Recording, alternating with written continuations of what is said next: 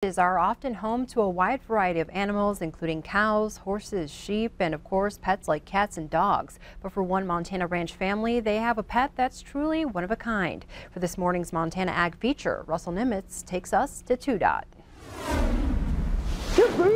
Baby badger boy. Meet Gilbert the badger, a bit of a legend in south central Montana, if you will, and for sure a surprise Mother's Day present for Melody White by husband Mac some 15 years ago. It was too late because I'd already reached inside and grabbed what I thought was going to be a puppy and pulled it out and went, this is a badger. And so begins the story of Gilbert the badger at the McFarland White Ranch near 2-Dot, Montana. Basically, Gilbert had been sacrificed to the great badger gods in the sky by his mom, and we weren't sure how to take him back. Having a pet badger does take a little getting used to, like learning badger etiquette. You live with the badger, he doesn't live with you. He dictates how you behave around him.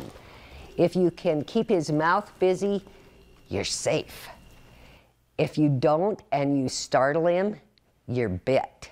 When it comes to food, Gilbert isn't too shy or picky about what he eats, but we did learn he does have a few favorites. Gilbert eats dog food, cat food, carrots.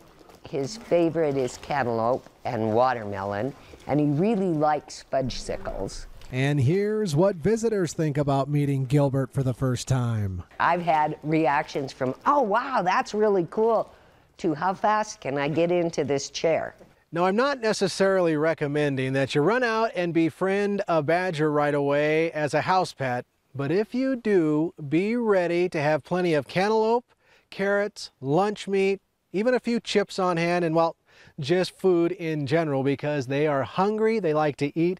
Well, it's kind of like having a teenager in the house. Reporting from the McFarland White Ranch near 2-Dot, Montana, I'm Russell Nimitz, MTN News.